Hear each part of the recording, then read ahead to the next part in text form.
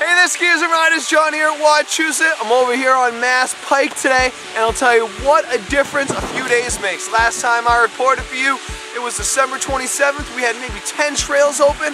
A few days later here, we are nearly 100% open. We got 19 trails going today, 6 lifts running. Base depths are 25 to 30 inches, and the primary trail conditions are machine groom pack powder.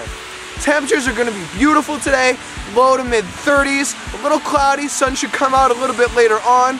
Speaking of temperatures, it looks like cold weather is going to stick around for a while. We still have the snow guns blasting over here on Upper Smith Walton.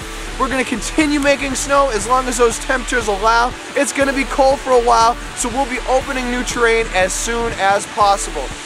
Today is New Year's Eve, and there is no better place to spend it than here on the slopes at Wachusett. Join us today. It's going to be a great day. There'll be a bunch of activities going on, especially later on tonight. There'll be live music in the Copper Top Lounge from 9 to midnight. The lifts will be running right up until the ball drops at midnight. There'll be fireworks at 10 p.m. There'll be snow tubing from 6 to 10 p.m.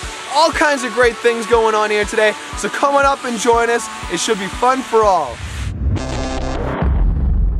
And here's the surprise of the day. I came outside this morning to do the report, and what did I see? The big airbag set up over next to the Minuteman Express. It looks like they'll be opening that up today. They built a jump last night.